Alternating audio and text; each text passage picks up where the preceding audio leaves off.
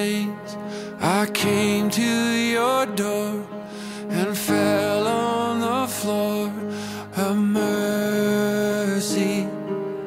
Guilty I stood, guilty I was, I couldn't hide my shame. Just as I am, just as I am, Jesus, you are. Welcome to day 20 of our pilgrimage. Today we find ourselves in one of my favorite places, which is the desert of Judea. We're right outside of Jerusalem in a place called the Wadi Kelt. And this is important for today because we're looking into a path that goes from Jerusalem to Jericho or Jericho to Jerusalem. And this wadi or this valley is when there's water. In fact, there's always a little stream that goes through the bottom of the wadi. And perhaps below me you can see some of the pathways, a footpath and a hermitage, which belongs to the Greek monastery of St. George, which is just up the wadi. It's absolutely beautiful if you have a chance to come and visit. And so today we have come to this place because we're going to be speaking about the city right here that you can see.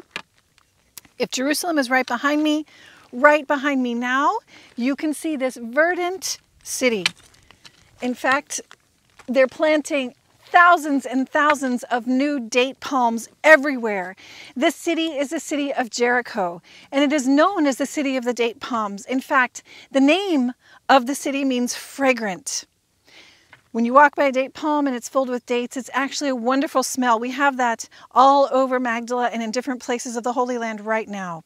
So welcome to day 20, and let's talk about the healing that happened right here on this road between Jericho and Jerusalem, right outside of the city gates of Jericho. Let's begin. So here we find ourselves on these rocks. I've placed myself just here sitting in the desert, and there's really no noise at all unless people drive by on the road. That is the same road that I think they're talking about here in this gospel passage. Jesus has come from the north, he's gone through Jericho, and he's on his way to Jerusalem. The context is he's given a lot of teachings. People have heard about him. He has spoken about his coming death. And people are trying to understand what's going on, what he's talking about. And as he leaves Jericho, this is what happens. Right here, we're going to go to Mark chapter 10, verse 46. This is what it says.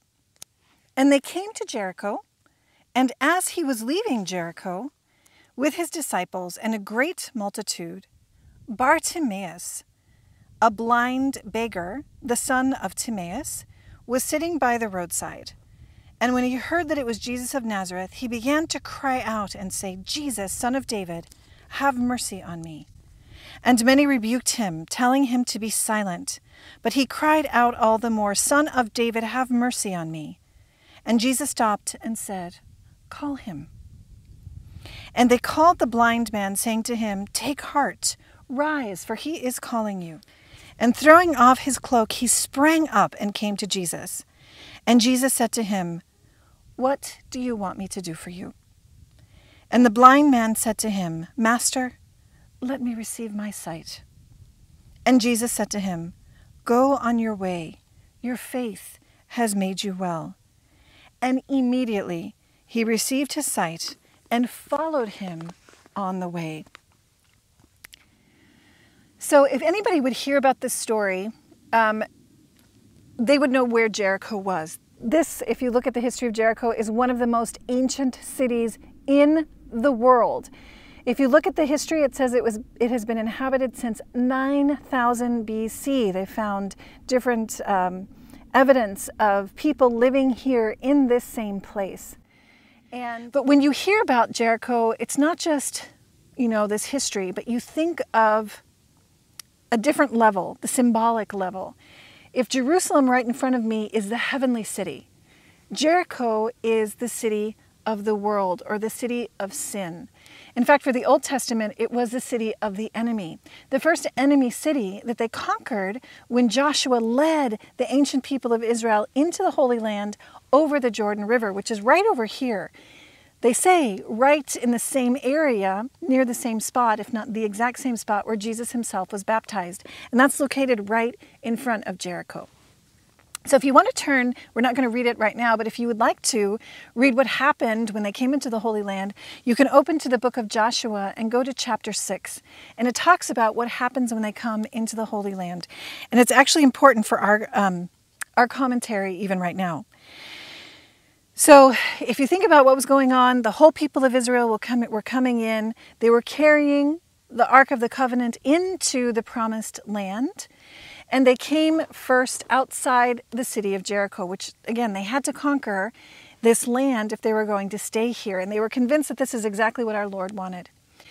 And so our Lord gave very clear indications to Joshua. He said, you will walk around the city once, each day for 7 days, or for 6 days, really. So each day as a community, all together.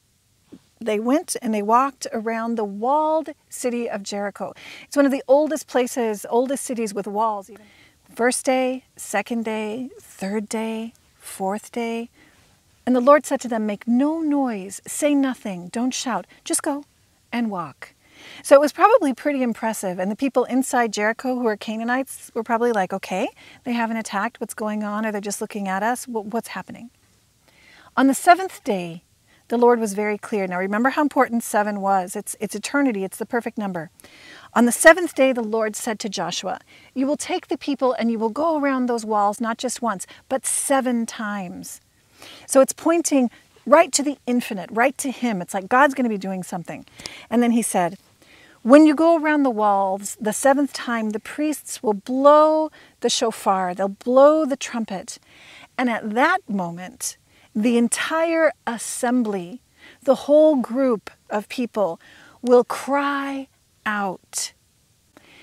And so everyone is crying out to a greater power. He said, you will not fight, you will not shout out until that happens.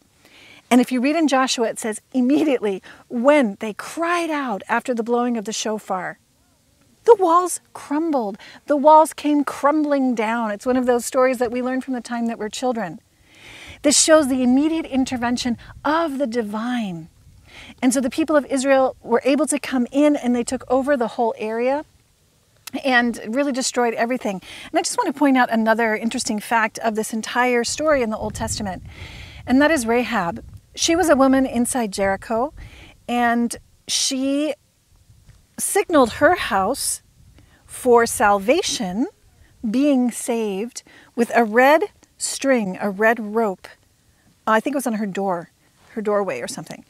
And so when the ancient Israelites came in and got rid of their enemies, she was saved with that red rope, because before spies had come in, etc., etc., she gave them important information.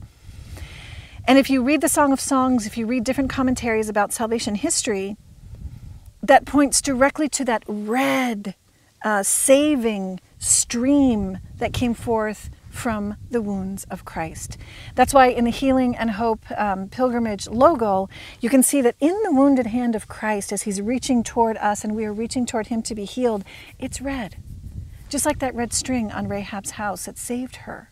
In the midst of this great, battle that our Lord won, he did everything for the people of Israel. So that's Jericho. And that, of course, it's just evident, points to this entire process of healing and what we've been talking about for all of these days as we visited different sites.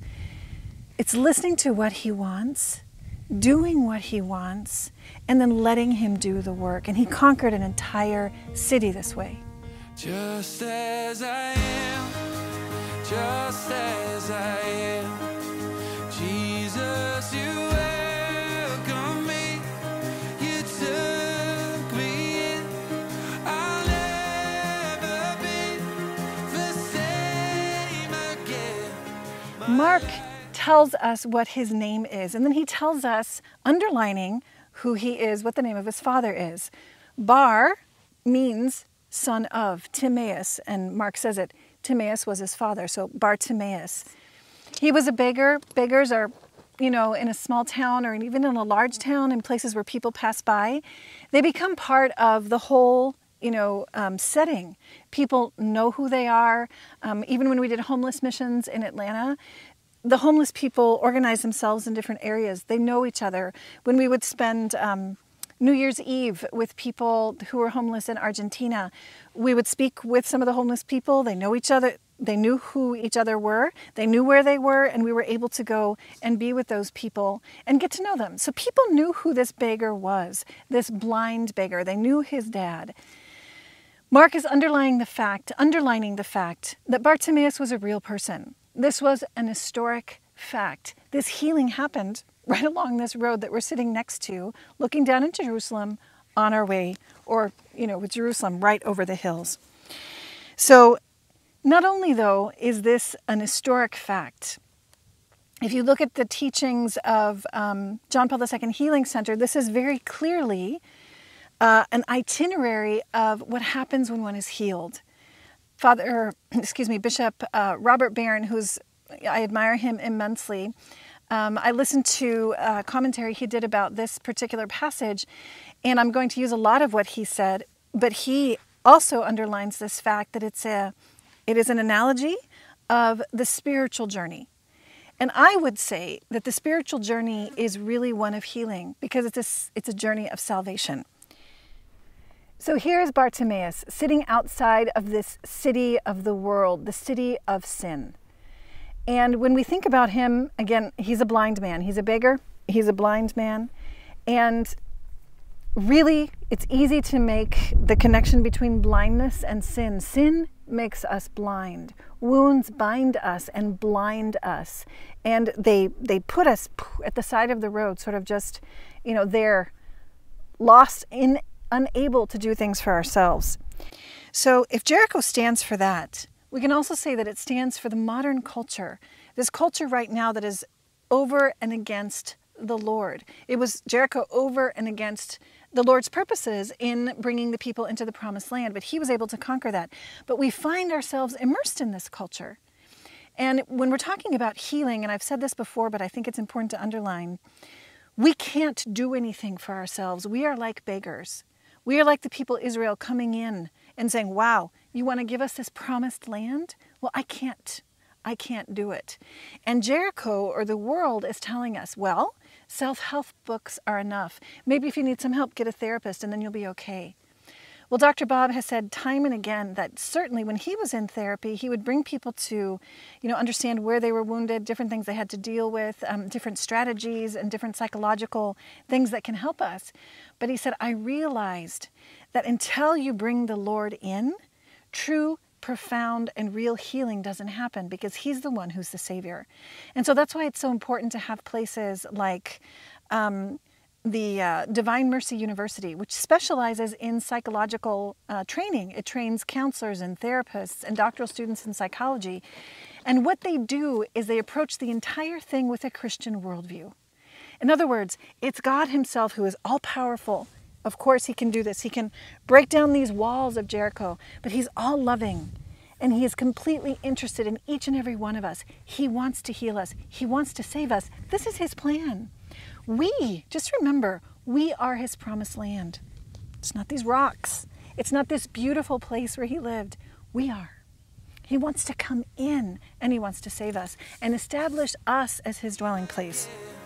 My life held in your hands, just as I am.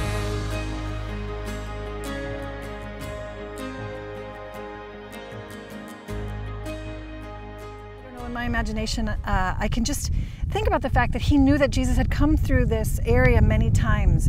And so he may have asked some of the apostles who, when Jesus was off with other people, he may have asked them, maybe he asked Mary Magdalene herself, how can I encounter him? How can I be healed by him? Because it got around that Jesus could do anything, and he would do it when he had this personal encounter with people. Maybe Mary Magdalene told him, put yourself right here. This is the path that he most likes. This is how women are. We recognize the places where, the special places, the places that really touch people's hearts. And so she used that feminine genius to put this man in a place of healing. And so he had heard, and because when you're blind, you know, your audition is much better. So he heard that Jesus was coming through Jericho. He knew this was his opportunity. He put himself in the perfect place, and he took on the identity of the ancient Israelites, and he shouted right outside of Jericho. He raised his voice and he said, "Jesus, Son of David, have pity on me, have mercy on me." And he knew the story well of what had happened in Jericho. Maybe he knew with his faith that these walls would just come tumbling down that were keeping him from seeing, both external in his eyes and also perhaps what was going on in his heart. And just as this was going on, maybe the other people around, at least, you know, afterwards, Mark talking about this, or John, who's very profound, when he was thinking about this, they're like, oh my gosh, this is the same thing that happened before.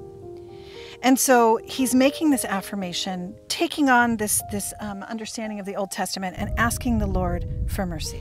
When you beg, you recognize that you're helpless. When you beg, you're opening so that others can come in and give you something.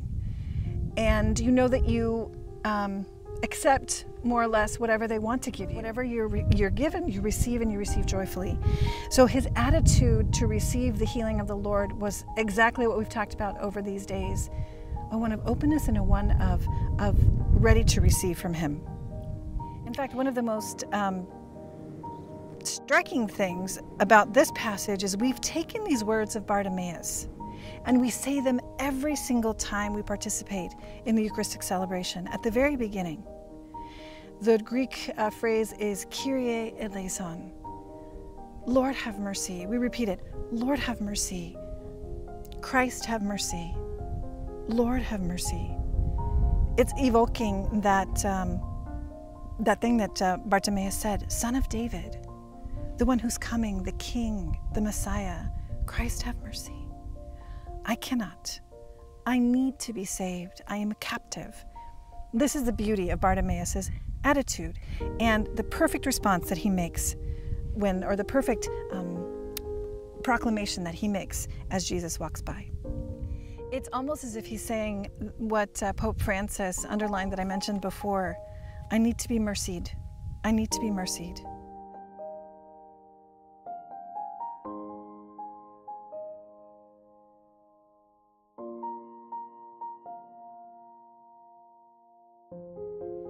So after Bartimaeus shouts out to Jesus, who's coming up, as it says in the gospel, with a great crowd of people, they actually silence him. Be silent, be quiet. Who knows, they probably wanted to hear what Jesus was saying. They wanted to be the ones who were close. And so this is what happens to the world of today. Be silent. I mean, don't think that if you're going to call out to the Lord and entrust your healing to him, all these little tics and strange things that we do, or when we explode, or when we become angry about things and you're just like, what was that all about? You know, people are just like, whatever. When you say, Lord, have mercy, Lord, help me, the world's going to be like, can you just get a hold of yourself? Do you need a self-help book or something? You need to take a chill pill, go take a nap. You must be tired. They say a number of things to women. Oh my gosh, is it just your time of month or something? They'll make fun of you. They'll say, be silent. How ridiculous is this that you're going to ask the Lord to help you? Even in those small things, which can destroy, honestly, relationships, can put up barriers and lies and judgments to other people. It's like, oh my gosh, seriously? She needs something. I need the Lord. I need the Lord. The world around will say, be silent, but we have to do exactly what Bartimaeus did. He was persistent in his prayer. He was persistent in his prayer. He called out all the louder, Jesus, Son of David, have mercy on me, have mercy on me, have mercy on me. Ask and you will receive, ask again, knock and knock again and again. We talked about persistence in prayer before, perseverance in prayer. He'll stop, he wants to. And it just speaks about Bartimaeus' great desire, his preparation to receive from the Lord. So with all of this prayer, Jesus can't help but be detained. He detains himself. I want you to think back on the interview that we had with Daniel Cariola. In that painting of the encounter, he takes his staff and it's planted there. His left foot moving forward, is detained because his right foot stops. Because there is someone who who is reaching out to him. So on this path, our Lord stops. And he becomes, like Bishop Barron actually explains in his commentary on this particular passage, he becomes this solid anchor, the center point of reference that we can always go to. Remember that the anchor is also a symbol for hope. And this is a pilgrimage of healing and hope. Where does our hope lie? When we either have really big addictions and problems in our lives, or we're just trying to overcome, these little explosions that we might have every now and then in our lives that, like I said, can really damage relationships. Him, go to the anchor, go to the one who plants himself and stops and says, here I am. So what is it that happens then? Jesus stopped and he tells, who knows which one of the apostles, he may have said to Mary Magdalene, call him, call him. Bartimaeus was called by the Lord. We spoke about being called before. In fact, we had an adoration in the Chapel of the Call in Magdala. We're all called by the Lord, but specifically he was focused on this individual. And we're called and we're made one with him. Just again, like I said, in front of us, just that way is the Jordan River. And when Jesus was baptized, the heavens opened up and the Father said, this is my beloved Son. You are mine. You are mine. I've called you to me. It's almost as if he was saying that to Bartimaeus. You are mine. Call him. I remember when I was in Atlanta working in the city. Again, like I said, we would do some homeless missions and things. And I heard a story of a man who was on the street because he became a drug addict. And he tried to get out of it. He did a number of things, but it didn't ever work. And he, when he actually was able to give his testimony, talked about the key moment when he was able to get out of that terrible addiction. And it was just before he was about ready to die. He said he was in this place with another drug addict friend, and he had enough, I don't remember, I think it was heroin, to just overdose and end it all because he just couldn't get out. And he was just trapped. And so they were there and he had his drugs and he looked at him and he said, give me a good reason not to do this. Give me a good reason. And his druggie friend said, well, has anybody ever told you something that really has inspired you? And he said, at that moment, I remembered in grade school, one of my teachers, I think it was a sister, I can't remember well the story, said to me, Jesus loves you. Jesus loves you. And he says, I don't know why, but in that moment, it was enough for me to say, no. And he didn't overdose. And then he got into a program and he became a follower of the Lord. And he's a testimony now. He's a testimony, just like Bartimaeus in a sense. We know about him because of what happened. And it's the M of the HIM, an acronym that we used earlier: healing, identity, and mission. He was healed. His identity was made clear. You are mine. I've called you to me. And then he was able to mission, to go out and give testimony to that. Now, the reason I bring this up as, baptism is what we hear when the Lord says that you are mine, is not only because the Jordan River is in front of us, but because baptism is what brings us into the church. The root word of call is also the root of the word church, ecclesiae. And so when Jesus is calling, he's actually saying, come, be part of this assembly. Really, in a certain sense, be part of these crowds that are following me as I'm taking this road to salvation. And so he's calling him to be part of the church, and it's baptism itself that makes us part of the church.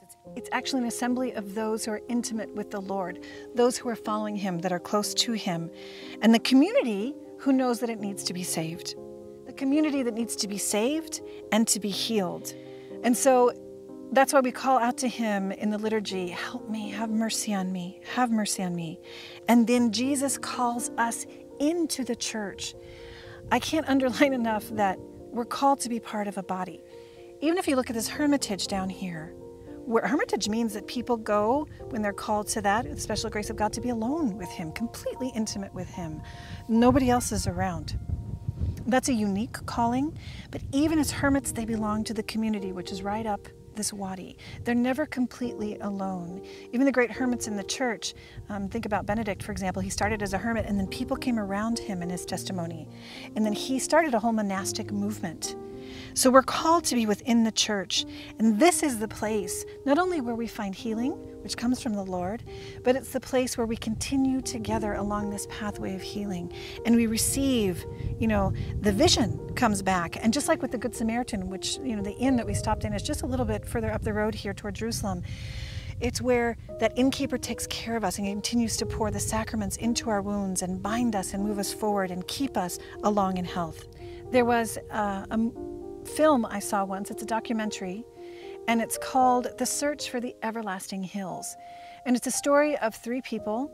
If I remember correctly, it was 3 people, 2 men and a woman, and they're all involved in a homosexual relationship. What comes together, or what's common in each one of these stories, is that it is within the church that they found the healing that they were looking for. In fact, what happened is each one of them found the Lord in the sacrament of confession. Not all of them were Catholic. Some of them had heard about what confession was or just wanted to speak with someone, but then they found the Lord, and they found that moment, just like with the drug addict, to say, I have a different vision, I have a new perspective, I have a new way of living, and that came through the church. He brings us into the church. He established the church, this community, to help us along. Now you might argue, oh my gosh, especially these days with gender identity issues and all of this, it's like, oh, why weren't they just left alone to be happy wherever they were in their relationships? It was they themselves who weren't fulfilled. It was they themselves, if you listen to this documentary, that said, there was something in my life which was blind. I wasn't fulfilled. And they were looking for something more. It came from them. Because we're all called to thrive. And they recognize in their own lives, okay, I might even have somebody in my life who loves me. I have companionship. I have a great job, whatever, but I'm not thriving. I'm not who I should be. And the only place they found that, according to them and their testimony, is in the Lord, through the ministry of the church. So just like Bartimaeus, they were called, and Jesus restored them when they asked to be restored. They asked for sight. And this gospel actually says that Bartimaeus, when he's questioned by Jesus, he says, well, what is it that you want? Jesus not only stops, he not only calls him to him, but he asks us a question. And I'd like you to ask yourself that question. Put yourself, like I said, right here on the roadside as Bartimaeus. Picture Jesus in front of you. Hear him ask you this. What do you want? He's already called you. He stopped. You've got him right there. What is it that you really want right now?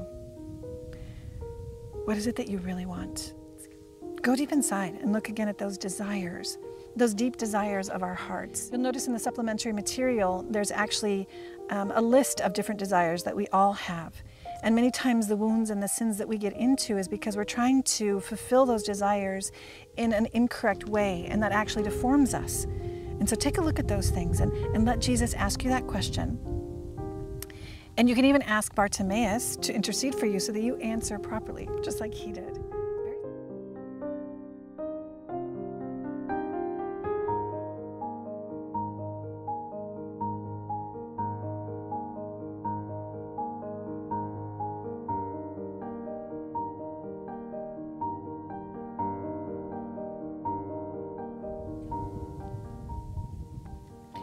So Bartimaeus, it says in the gospel, sprang up.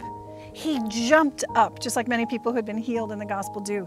He sprang up and started following Jesus. But before he did that, he actually, it says in the gospel, this detail, he threw off his cloak and sprang up. And if you think about the ancient church and the rite of baptism that we've been talking about, people would come into the church, well, into the baptismal area before going into the full church, in clothes, their normal clothes, and then they would actually strip down and be immersed into the waters of baptism. And when they would come forth from those waters, they would be dressed in a new garment, new clothes, that white baptismal garment. And when you receive this white garment, you are a full member of the church. In fact, in ancient times and also in medieval times, people who were newly baptized would wear that white clothing, that white garment around in society. They would be testimonies to what happened to them, that they became part of the church, that they left their own life behind.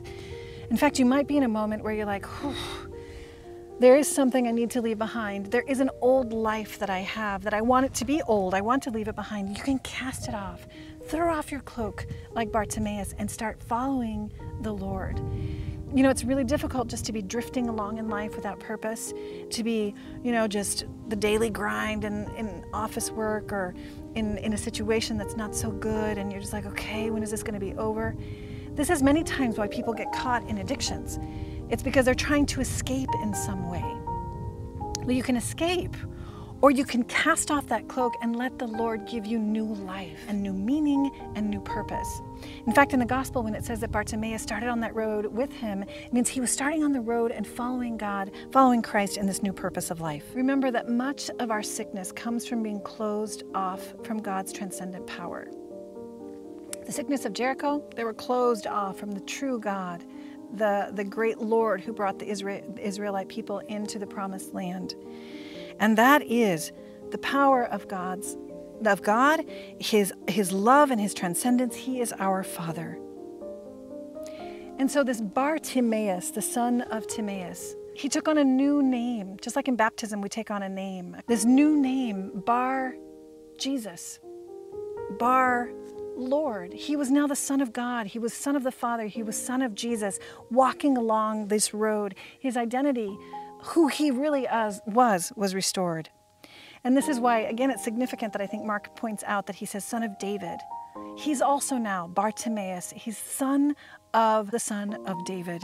Absolutely stunning. And if you would like to, I would suggest that you look into your supplementary materials, and there's a graph there that comes from the John Paul II Healing Center, which helps you also in your reflection and prayer, so that you can identify where there are fruits from healing. You know, Bartimaeus, I can just picture him joyfully following the Lord. Well, the 7 deadly wounds come along with 7 signs of healing. I'm going to read those really quickly. The wound of abandonment, the sign of healing is being connected and understood. Rejection, accepted and valued. Fear, safe and secure. Shame, pure and worthy. Powerlessness, empowered and liberated. Hopelessness, hopeful and encouraged. Confusion, clarity and enlightenment. When you're blind, there's hopelessness and there's confusion. You can see these fruits in Bartimaeus' own life. Our little team is going to make our way down to Jericho and eat a few medjool dates in your honor. And we will also keep you very much in prayer here in the Holy Land. And we hope to see you again tomorrow as we continue our pilgrimage of healing and hope in this very important week. And God bless you.